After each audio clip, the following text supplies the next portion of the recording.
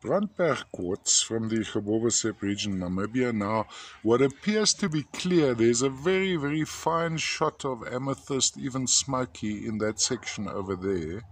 I'm just going to see if we can get some light. Oh, there we can clearly see it.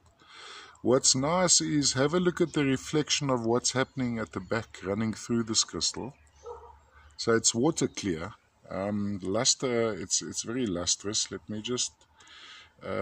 on the clearer material, the camera always often overexposes, so it appears dull. It's actually a very, very bright specimen. Can be viewed all the way around. Here we have some tiny quartz crystals sitting on this side.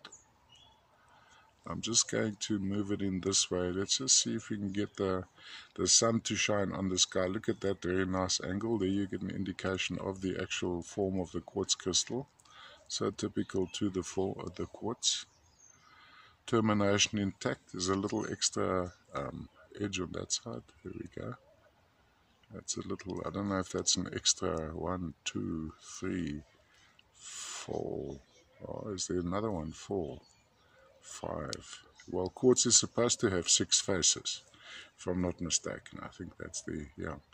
Very, very interesting piece. And this is Brandberg quartz from the Gebobersep region in Namibia. Look at that. Full of fire, full of life.